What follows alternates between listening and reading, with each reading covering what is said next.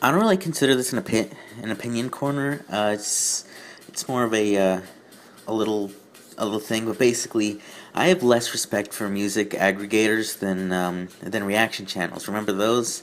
Yeah, because at least reaction channels put effort into stealing their views. Like music aggregation channels don't even do that. They literally just download a video, probably from someone else, and then re-upload it to their channel. I know this.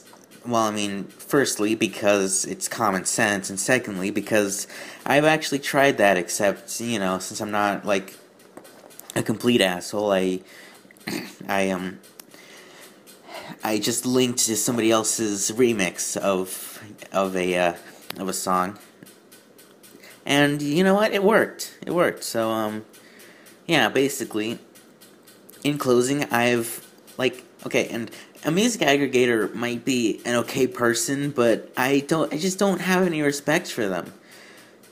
Uh, I don't, if you're a music aggregator, you're, you're worse than reaction channels. Not in character, but in what you do.